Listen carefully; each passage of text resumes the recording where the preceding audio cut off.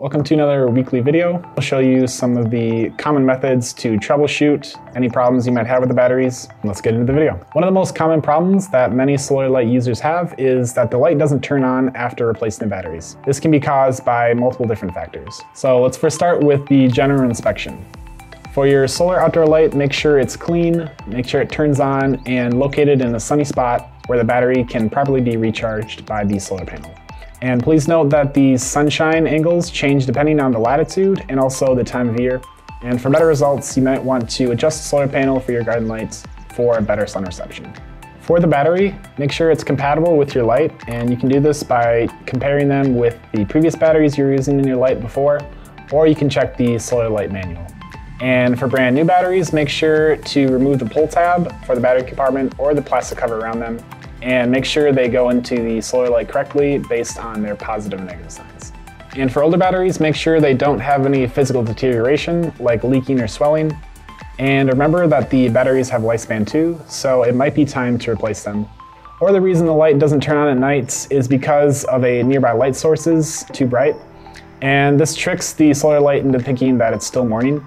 But all you have to do is move it away into a darker area, and this should fix the problem. And for those of you whose lights still don't turn on, let's move on to the next step. We'll assume the batteries are the main cause here, and we'll confirm this by simply putting them into another solar light or into another device such as a TV remote control. If the device turns on, then we know that the batteries aren't dead and the real culprit is the solar light itself.